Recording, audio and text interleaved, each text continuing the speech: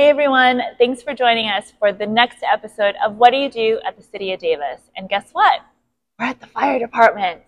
I'm here with Luis Parrilla to talk about what it is that he does. He's a battalion chief. He's been with the city for more than 20 years. So I'm here to pick his brain just a little bit. So Luis, what does a typical day look like?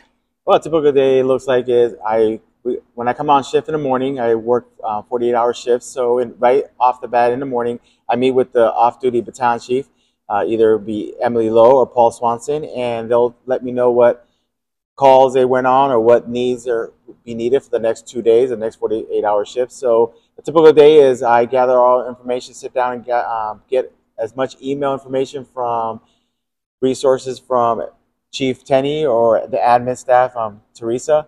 And as soon as I finish going through my emails in the morning, I'll meet with the crew, the captains, and kind of give them a guide of what we're going to be doing for the next 48 hours. On the typical 48-hour shift, I'll be responding to medical calls, fires, vehicle accidents, lift assist, anything that PD might need us to assist them as well, or Public Works, we also assist them as well throughout the city. And that's kind of my 48-hour shift of what I do. So when you say 48 hours, you guys are working the 48 hours straight, and then you guys have 4 days off, 5 days off? If we get lucky. Due to staffing shortages, sometimes we're stuck at work more than 48 hours, but we got to do what we got to do. But yeah, we do 48 hours straight, and then we hopefully get those 4 days off. But with staffing levels, if sometimes someone calls in sick or someone's on vacation, we got to do coverage for the city. So our goal is to always have 12 firefighters on duty and with the battalion chief. So even if a call comes in at 2 a.m., 4 a.m., you're up and you got to go answer that call. It does. It happens a lot, especially at the downtown station. We're actually already hit April and we're almost at 7,000 calls. So we are pretty busy. That's amazing. That's amazing. So what's the difference between a battalion chief and a firefighter? So battalion chief, you know, you moved up the ranks. The rankings from the fire department is firefighter, and then after firefighter, you become a driver, firefighter 2. After firefighter 2, you become a captain, and then after a captain, you take the test to become a battalion chief. Oh, wow. Is there anything beyond battalion chief, or is that the battalion chief, that's some big shoes to fill. That would be Chief Tenney's spot. So I'm at the battalion chief level, which I'm very happy about. Okay, very cool. So why do you work for the City of Davis? Like, what makes this job so fulfilling for you? Oh, I love the City of Davis. I got hired in 1997, and the first day I was 23 years old when I got the call to work for the City of Davis, and from day one, this community accepted me as one of them. And this fire department to me is like a family. A little bit about me: I didn't grow up a lot with family growing up, and when I got hired with the fire department, this family took me in, and I became a family member. So from day one, just being around the family atmosphere is what brings me joy to being part of this great community. Oh, that's so sweet. So almost your entire career, has been with the City of Davis. Yes, wow. Yes. I did work. Jinx. Yeah, I did work 4 seasons for the California Department of Forestry, but during the summertime, I was a wildland firefighter. But my main goal is to work for the city, and City of Davis, man, took me in.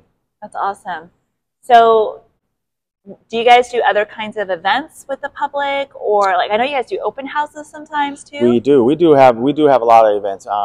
We not only respond to medical and do open house, but we're also a big part of the community. During Thanksgiving, we do the turkey basket program, where the firefighters do fill the boot and they raise money to, like last year we gave out 550 turkey baskets for families in the community.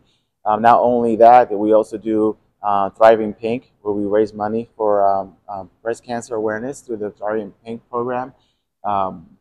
We also have firefighters are also very into helping children in the community, especially with youth fire diversion program. So I am in charge of the program where if a kid in the family or the school is concerned about a child playing with fires, we actually set up an academy and we teach the kids about fire safety. Oh, that's so cool. I didn't even know about that. That's pretty amazing that you guys offer that. Random question. Okay. Do you have a favorite color? A favorite color? Ooh, that one might be red. Red. That's cool. So is there anything else that you want to add or you want to share? How do people find information even about the fire department? We have we're very open. We love our community. So if you ever want to come down and visit us, if you want to do a ride along, you got to be at a certain age. I believe you got to be 15 years and older to do a ride along with the fire department. It's got to go through like a little background through our admin, but we're always welcome. Doors are always open for the community to come in and ask questions. Love to give out hats. We love to give out stickers. We have pencils.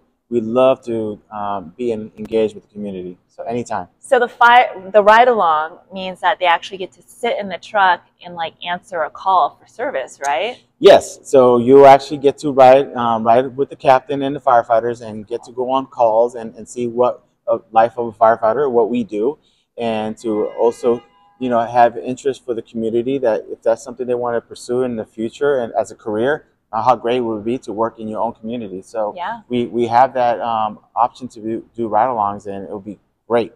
I'll tell you, I did a ride-along, and it was amazing to see the amount of work that goes into it and how quick they respond. I mean, it really is great. Hey guys, sorry about that. We just had the generator turn on, and so I had to redo the take. But I was saying that with the ride-alongs, you see so many amazing things happen. You see how quick these firefighters respond, how well trained they are, and also seeing people just be so grateful when they see firefighters, answer the call. I will say it is interesting to see when the fire trucks go out, which cars actually stop, or like how quickly they stop to let fire trucks pass. That's true. That's true. Now we'll be excited to have anyone to come down and look into more information on when they can do a ride-along. We'll give you the information, and we'd like to see you come by soon. All right, guys. Well, I hope you enjoyed this conversation that I had with Luis here at the Davis Fire Department in downtown. And don't be a stranger. Come on by and say hi to them sometime. All right. Bye, guys. Bye-bye.